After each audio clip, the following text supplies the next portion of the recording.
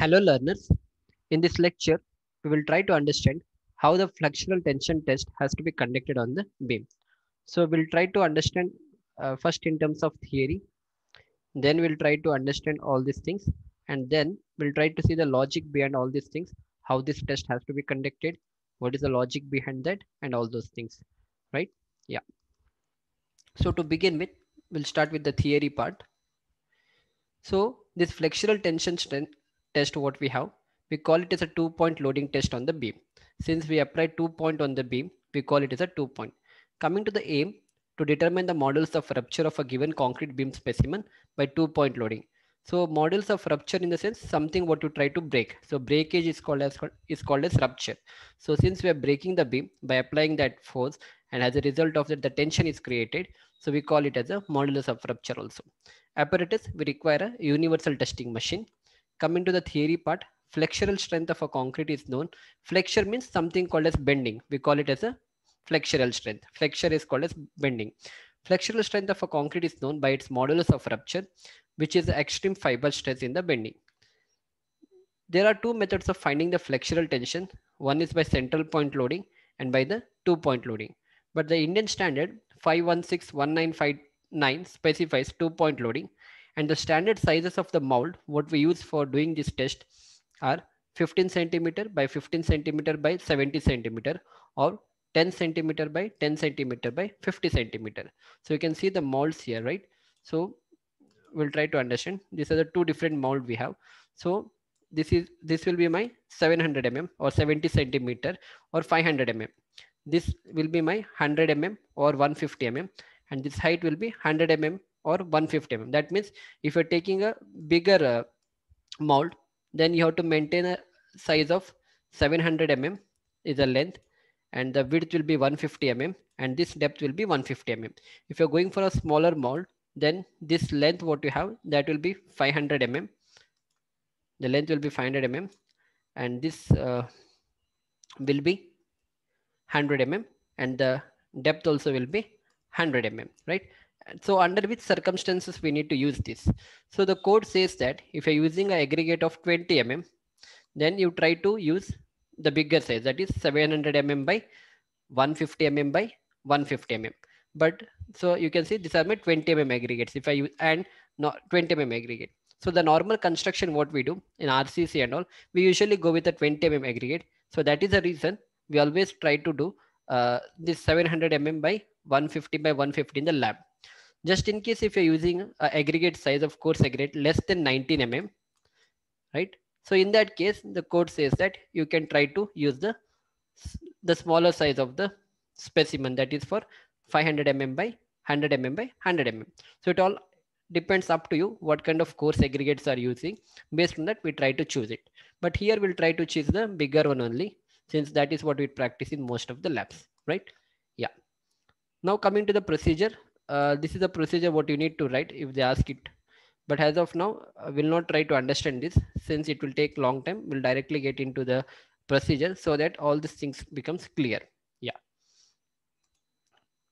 So this is how that 2-point loading test is done. You can see the beam. This beam is casted here, and you can see this is a testing machine where you're putting this compressive load, and you can see you are keeping one roller here. This is second roller. So there are 2 points which is touching the beam, hence it is called as 2-point loading test. You can see here as well, you have kept a beam specimen, and from here you are applying a load. From here the load comes actually, and it is on 2 points, so hence it is called as 2-point loading test, right? So most of the things we are trying to cover here. Now coming to the procedure of all these things. So flexural testing of concrete beam, this is a mold what we have. So as I mentioned, we have two different sizes. One is 700 mm by 150 mm by 150. The other is 500 into 100 into 100. So let us say this particular specimen what I have, it is a 700 mm by 150 mm by 150 mm. And we need to do a certain calculation here before we start with the test. So let us say this outer to outer is 700 mm for me, and you can see, this beam is supported on this roller and on this roller. So what is this cantilever portion what I have from the center of the roller and from the center of the roller?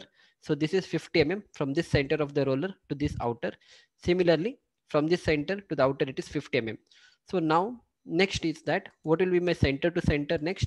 Next is from this center to this center, what is the distance? 700 minus 50, minus 50 comes out to be 600 mm.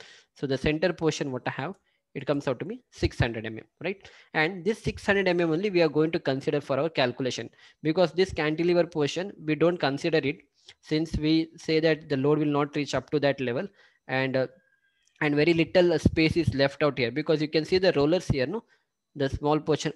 Yeah, let me go back. These rollers themselves are very bigger in diameter. These rollers what you have, since we have only 50 now in the picture, it looks very big, but just imagine that this space what we are keeping is just 50 mm, right? And we know what is 50 mm, it's just 5 centimeter. And out of that, the diameter of this roller itself is very big, that you are left with only 20 to 30 mm offset here. So that's a very small portion what we are neglecting, right? So that is why whatever calculation we do now, so we consider that the length of my beam is only from here to here, right? From this portion, let me do it here. Yeah, from this portion to this portion, that's it. So what is that portion length? We have 600 mm. Then we try to apply the load in the middle third, middle one third. So we try to divide this length by 3. That is, if you divide 600 by 3, what we get? We get 200 mm, 200 mm, and 200 mm as the equal parts. So that is what you can see here. So these things we need to do even before we perform the test. So this 600 is divided into 3 parts, 1, 2, and 3 parts. So from here to here it is 200 mm. From this center to this center it is 200 mm. From here to here it is 200 mm, right? So most of the things are clear here. Now you can see the same thing. Even before we do the test, we need to do this marking on the beam. Now you can see the marking has been done. This is the beam what I have taken, and this is that last end point what we have, where we keep this roller. This is that marking we have done, and then this is a middle portion marking. One is here, the second is here. Same thing I have done it here. The same thing you can see on this beam practically being done, right? Yeah.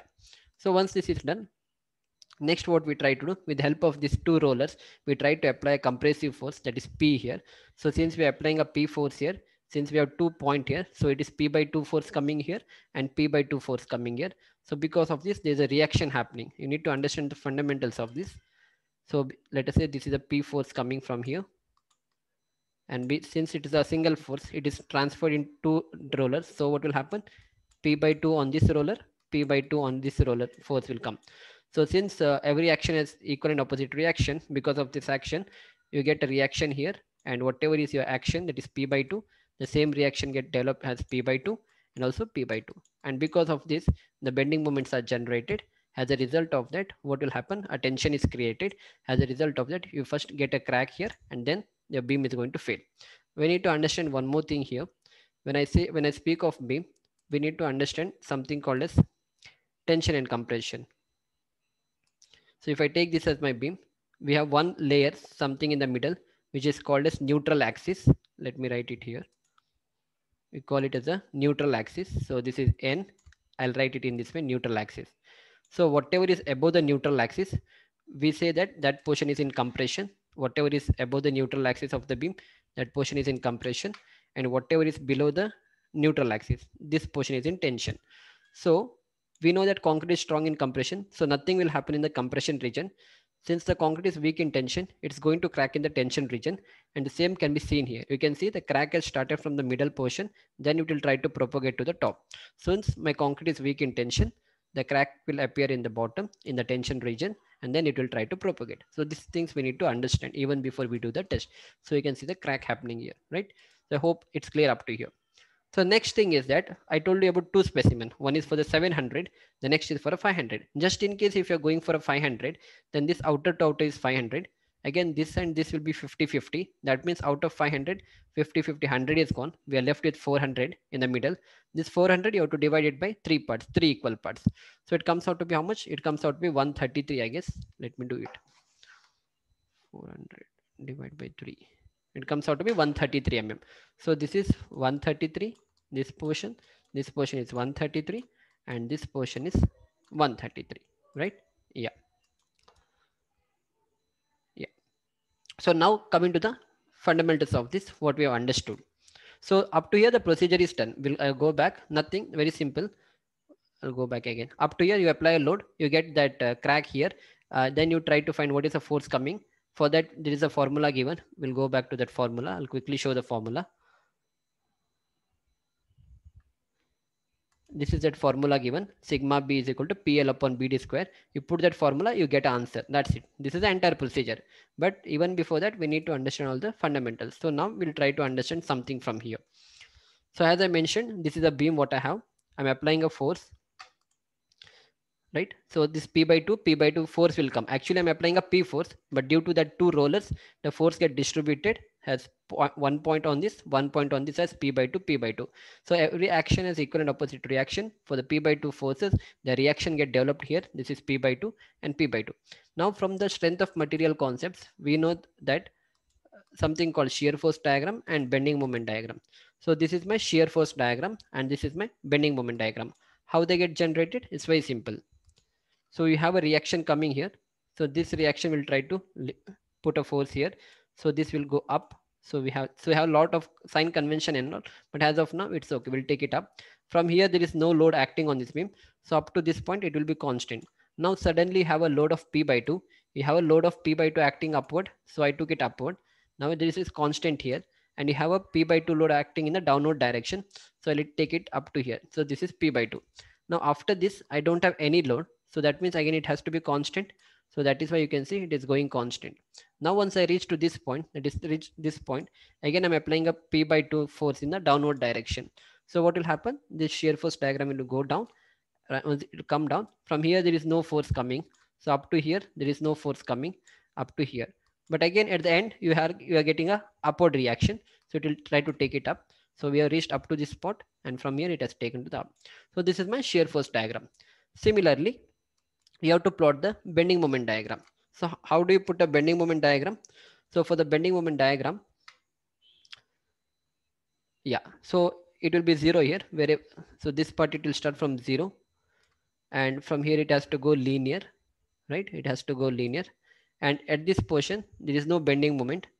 I mean the bending moment is constant at this portion, so it will go straight here, and from here it is going to come down, right? So in this way it's going to happen. So we need to understand one thing. This test what we are doing is from bending point of view, right? Now you can see this particular zone. In this particular zone, the shear force is 0, right? In this particular zone, the shear force is 0. And in this particular portion in the bending moment diagram, what is happening? The bending moment is constant, isn't it? There is no up to, if you look here, here the bending moment is 0. But from here it is varying, isn't it? Yeah. And same on the edges here also the bending moment is 0. From here the bending moment is increasing. But at this particular point in this particular zone what I'm showing, the bending moment is constant. Whatever it has come here, the same bending moment is here. That means the bending moment is constant. I'll write it as C. So this situation what we have, where the shear force is 0 and bending moment is constant, it is called as pure bending. What we call it as pure bending. That means my beam is bending, my beam is breaking, or my beam is bending purely due to bending, and there is no shear force. Suppose if I take here and all, let us say at this particular point, here the bending moment is also there, and corresponding to that we have a shear force. But here the shear force, here the bending moment is constant at this particular region in this, and here the shear force is 0. So this makes my beam as a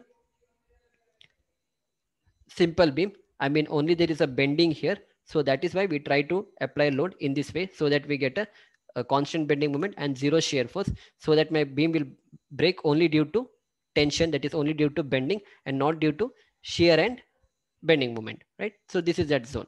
Now what is this value what we have? The value what we have is very simple to calculate for us. So the value which comes out there is, yeah, so it is PL by 6. This value what we have up to here and up to here, it is PL by 6. How do we get this as PL by 6? So what we need to do, we need to find that value in this portion and also on in this portion. So we have a reaction of P by 2. It travels clockwise. So P by 2 into L by 3 if you try to do, P by 2 into, this is force, into this length, we get the moment. So P by 2 into length is L by 3. You multiply that L by 3. So P into L is PL, and 3 to the 6. So PL by 6. So I'm getting PL by 6. Similarly, here also you have P by 2. This is L by 3. Same thing. So in this direction, right? So that is how we are getting all these values, right? I hope it's clear up to here. All the things, the basics, what is required for us to carry forward this, we have understood. Yeah, so the same thing you can see it here.